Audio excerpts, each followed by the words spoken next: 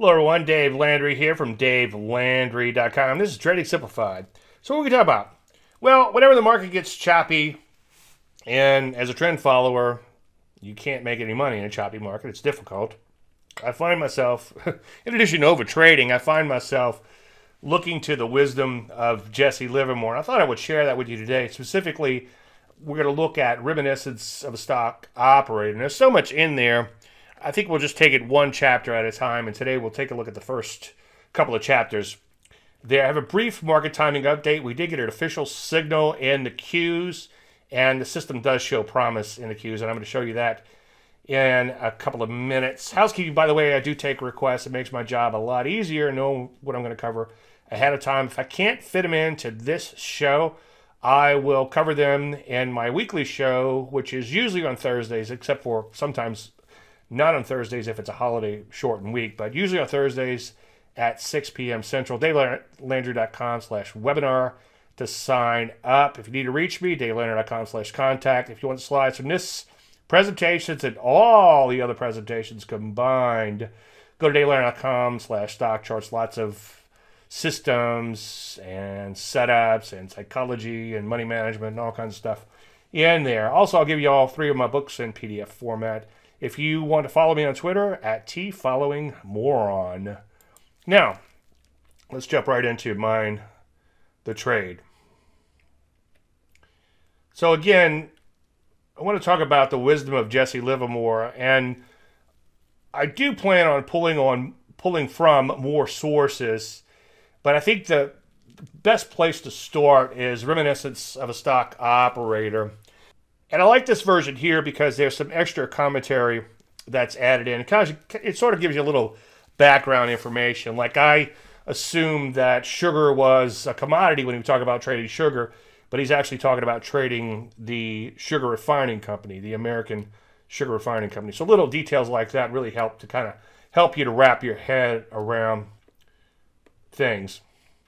Now, Jesse Livermore began his career as a quote boy, and the quotes would come in from the New York Stock Exchange over a ticker, and somebody would yell out the prices, and Jesse Livermore, along with other quote boys, would write down the prices on a chalkboard. Now, Livermore became fascinated with the prices. His other fellow quote boys could really care less, but he was really into it, and he said he was good with arithmetic. He said he completed 3 years of arithmetic in 1 year. Now, the highest education that he had was likely an 8th grade education.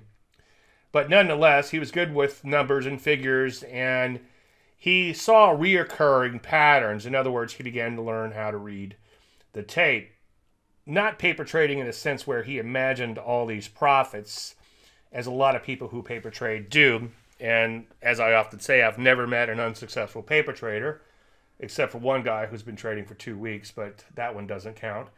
Anyway, he held himself accountable, so to speak, by putting his prediction down in a notebook and then watching to see what would happen and then making observations on whether or not his predictions came true.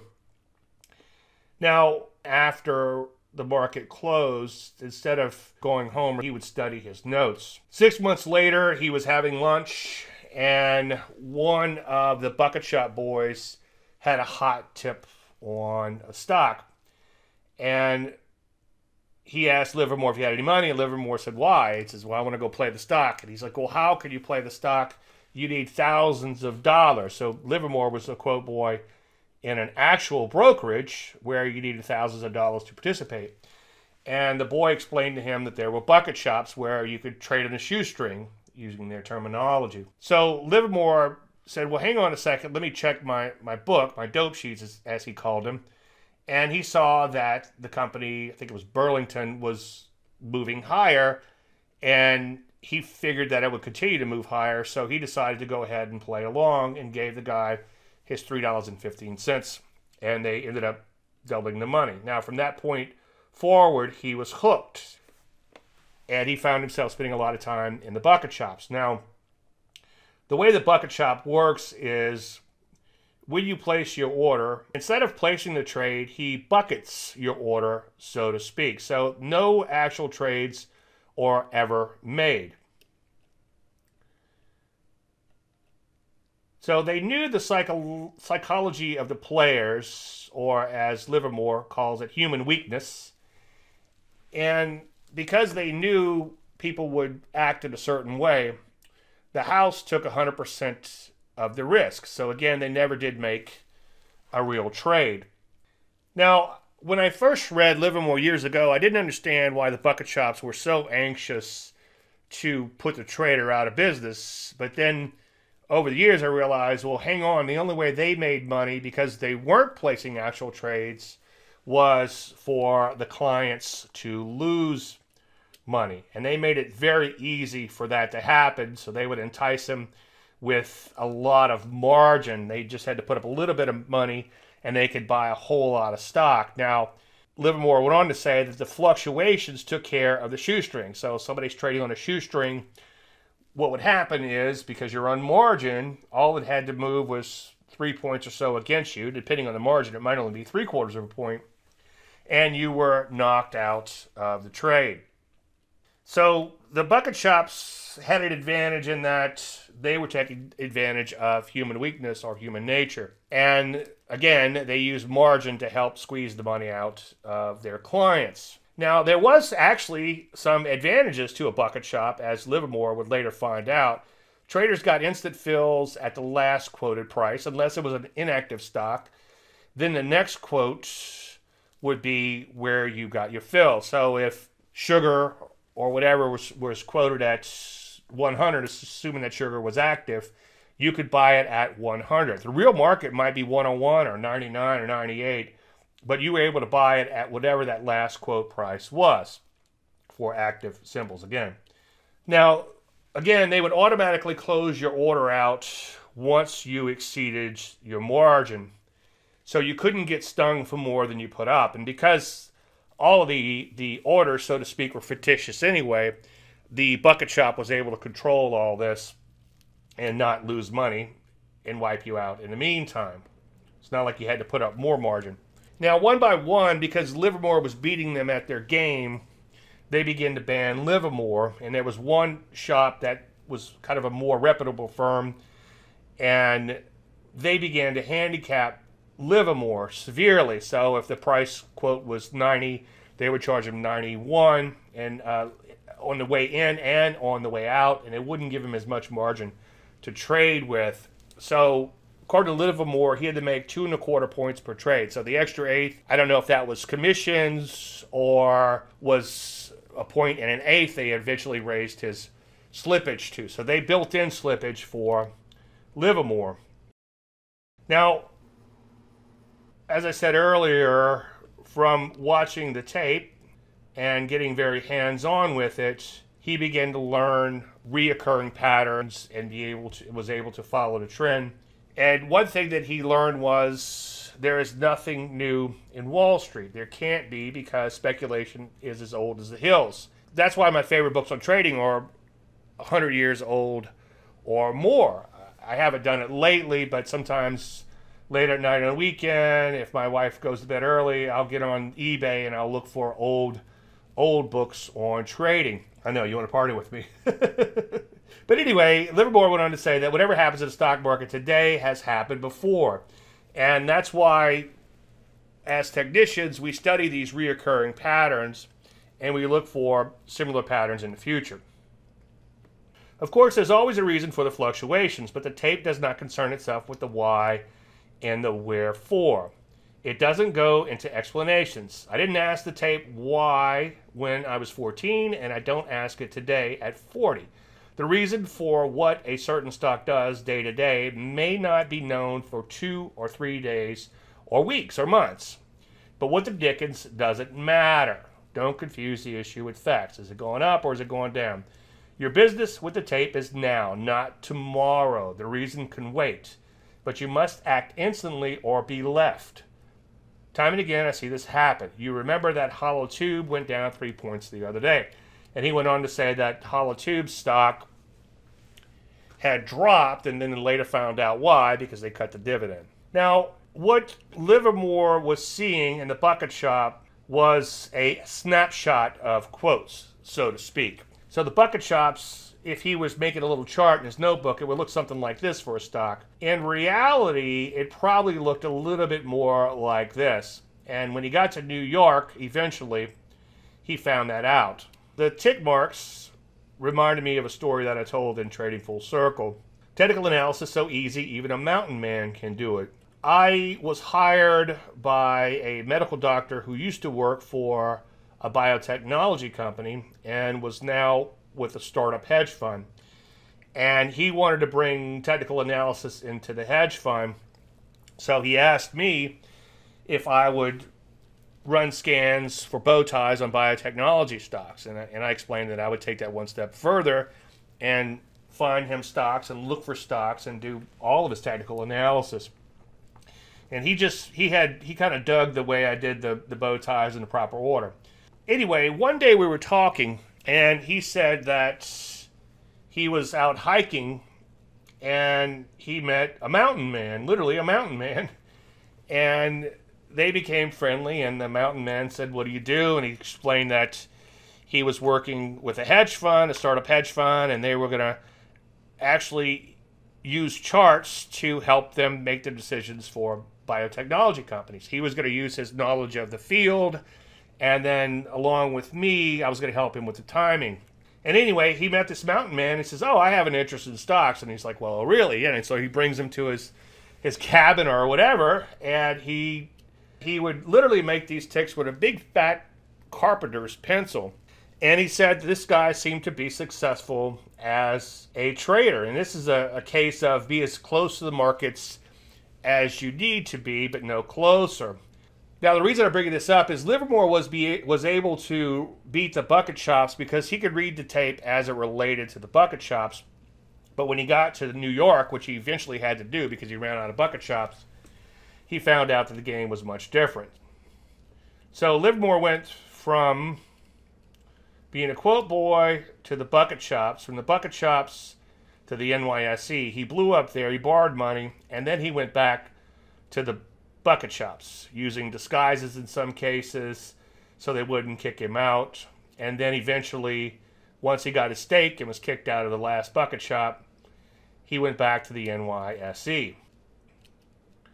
Now, one thing that happened which forced him to go back to the NYSE was he had a hunch, but this hunch was backed by price. Now, I know he has some hunches later on in the book, and I don't remember if all those were exactly backed by price, and we'll get to that over time, but this particular hunch was backed by price.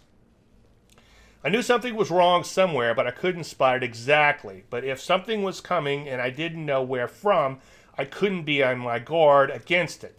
That being the case, I better be out of the market. Now, this is intuition, but this intuition was backed by the fact that he noticed that prices just didn't seem to be going down on sugar, the sugar refining company. And he was heavily short. He had about 10 grand in profits, if memory serves. And he decided to close out his position. And what happened was the next quote that came through was about 8 points higher. And he later found out that he was part of a bucket shop run, but he was able to get out right before they jacked the prices up. Let's say a bucket shop is down $40,000 on a short position because the clients there have all shorted it. What they'll do is they'll manipulate the market to squeeze them out. So they would contact New York and place actual trades and sort of paint the tape, so to speak, so that they would wipe out the shorts and not have to pay them. And if they could do that for less than what they owed the shorts, they would come out whole. You get a lot of good quotes from Livermore. As I was going live with this, I noticed that I had about 10 more that I didn't include in this presentation, and I'm going to probably work those into future presentations. One thing that's interesting was I was playing a system and not a favorite stock or backing opinion. So basically, his system was to look at price and capitalize on price movements. Nothing more, nothing less. So he was one of the first known technicians. Now, he didn't confuse the issue with facts. One of my favorite sayings is, don't confuse the issue with facts. The whys don't matter, as Livermore said. Only price matters. And then also play your own game. He was influenced by others, or others tried to influence, I should say, to do certain things. But rather, he played his own game. And if he were to be presented with a rumor, he would look at the tape to confirm whether or not the rumor appears to be true, at least basis the tape. Because if there is some sort of rumor, without digressing too far, somebody's likely already buying the stock or selling, whatever the case may be. Now, one thing he learned was be as close to the market as you need to be, but no closer. And unfortunately, he was forced out of the bucket shops, but he knew he could beat the bucket shops at their own game. And he was sort of one step removed from the market there. Now, what I'm saying here in today's day and age is like, don't take a position trade and then watch every single tick. That'll make you crazy. And you'll more than likely not follow your plan. Now, he quickly found out that the map is not the territory. Just because he beat the bucket shop didn't mean that he could transfer that knowledge to the NYSE. Yes, his tape reading really helped, but then he quickly found out because of when you're trading actual markets, there's slippage, and then there's a delay, and when you place your order and when you get your fill, all of that was instantaneous. And there was no, again, slippage in the bucket shops. So Livermore had to change his game and move from being more of a scalper to a bigger picture position trader. Now, as he began to learn more and more, he said, in fact, I always made money when I was sure I was right before it began. What beat me was not having the brains enough to stick to my own game. That is to play the market only when I was satisfied that the precedents favored my play. There's a time for all things, but I didn't know it. And that is precisely what beats up so many men in Wall Street who are very far from being in the main sucker class. There's the plain fool who does the wrong thing at all times everywhere, but there's the Wall Street fool who thinks he must trade all the time. No man can always have adequate resources for buying or selling stocks daily, or sufficient knowledge to make his play an intelligent play. That's one of the problems that I have re-encountered throughout my career. I sort of pull in my horns or become bearish, whatever the case may be, when the market turns down. Might do a little shorting, but then eventually in a bear market like we're in now, or coming out of now at least, there's going to be some really, really choppy times where there's nothing to be done. I do pretty good sitting on my hands when it comes to position trading. And as I've said quite often lately, I saw an old presentation where I went 52 days trigger to trigger in my public commentary, my trading service with setups. So that's like 2.5 months of no trading. And I'm actually kind of proud of that. The desire for constant action, irrespective of underlying conditions, is responsible for many losses in Wall Street, even among the professionals who feel that they must take home money every day. That's me. I'm always trying to pull money out the market. But a lot of times I just need to sit on my hands, as though they were working for regular wages. And as we get further and further into this, there's going to be more and more psychology that'll come up. For instance, a stock operator has to fight a lot of expensive enemies within himself. And that's one reason why I spend so much time talking about trading psychology. Now, here's some takeaways. He did his homework, okay? Instead of going home or doing something else at lunch other than getting a quick lunch, he would study his notebook. And his first trade was based on a tip, but it was because the tip was confirmed by his dope sheet. So let's say you feel great about a company. Well, don't just rush out and buy it. Make sure the tape reflects what you're feeling. Now, he was a price purist. He only concerned himself with price fluctuations. Again, one of the first known technicians. The tape knows. And as I said earlier, his point was that this company, Tube, dropped 3 points and then later found out why. He also discovered that patterns reoccur. Price action begets price action. So once you began to recognize price action, you could use that price action to help you place your trades. In other words, setups. He wanted to increase his size, but he realized that risking $10 when that's all you had in the world is worse than risking $1 million when you had another million salted away. His words. So if you don't have a lot of money and you lose it all, you still lost all your money. It's his point. So he traded his own system because he knew that he, it should be in here somewhere, could not influence prices. Now, he did exit a huge position on a hunch, which you have to be very careful with. But, again, that was backed by the tape action. So there's a lot with Livermore. The more you study him, the more you find. And here are some more takeaways. He discovered that the map was not the territory when he changed games. So be careful with knowledge transference. He couldn't transfer directly all of his bucket shop information over to trading. What I see in my business a lot is doctors or lawyers or automatic transmission mechanics or any of the highly trained or skilled people automatically think they could transfer that knowledge to trading. It's two completely different animals. But in his case, it was a bucket shop versus an actual market.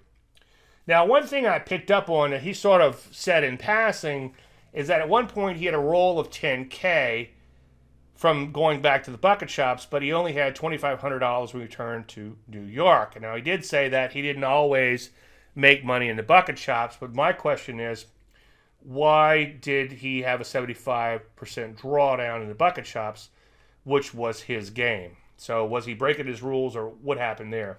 Okay, let's shift gears and talk about the TFM 10% system in the Qs. We had a buy signal last Friday. So just real quick, the buy line, so to speak, is Landry percent of close.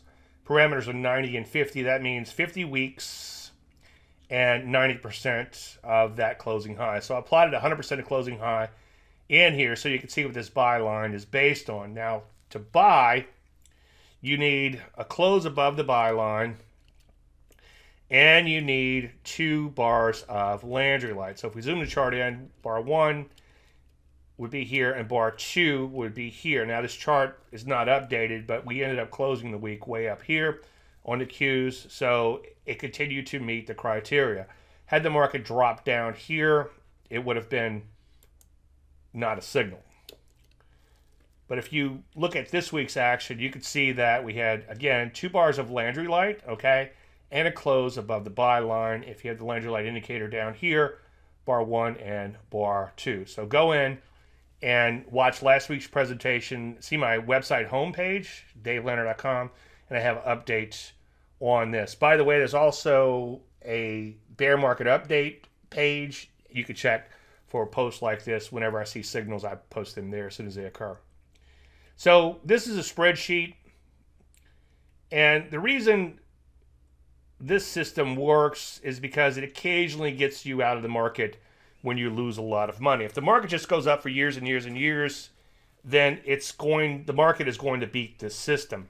This system only works when you have the occasional 50% or more haircut in the market. And as you can see, we had some pretty big slides here. The last being the pandemic. Now, as I've said ad nauseum, the pandemic signal turned out to be a whipsaw, but as you can see here, being out of the market and watching it drop about 30% is a lot better than living through that whipsaw. And as I've said ad nauseum, I had a friend visiting around that time, and he was not very happy. So again, the designer's intent for this was to avoid the occasional 50% or more haircut.